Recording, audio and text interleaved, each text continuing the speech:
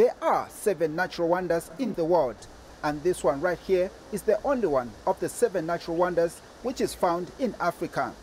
It is located in Zambia and Livingstone in particular.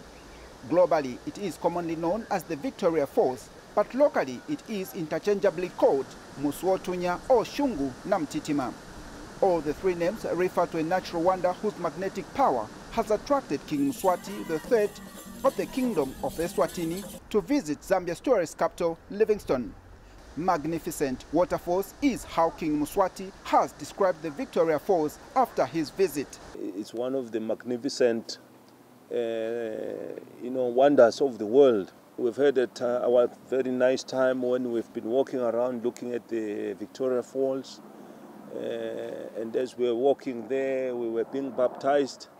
So all our sins have now been cleansed. We go back to Eswatini, washed away all the sins from here.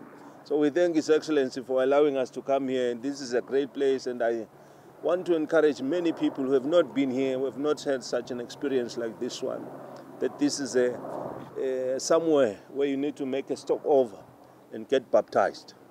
Tourism Minister Rodney Sikumba says the King's visit to the Victoria Falls World Heritage Site is a plus to the marketing of Zambia's tourism industry.